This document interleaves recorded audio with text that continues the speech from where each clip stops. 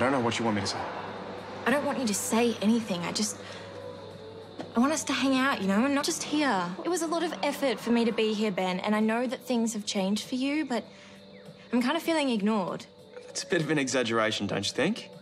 What I think is that it's the first time we've seen each other since you've left, and if we don't make the most of this weekend, then I'm going to be really sad. So? So this weekend is important to me too. And I don't want to let you down, but I don't want to let my uncle down either. Even if it's months before we see each other again? There is no way it will be months. Anyway, the weekend's not even over yet. Let me make it up to you tonight. Movie, dinner, everything that's fun. Everything? All the fun. Being a mechanic is what I want to do with my life. I have to give it everything I've got. I mean, surely you understand that.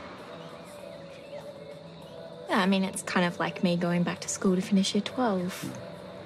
And you were always very supportive when I had to drop everything to study, so I guess I can do the same thing with you.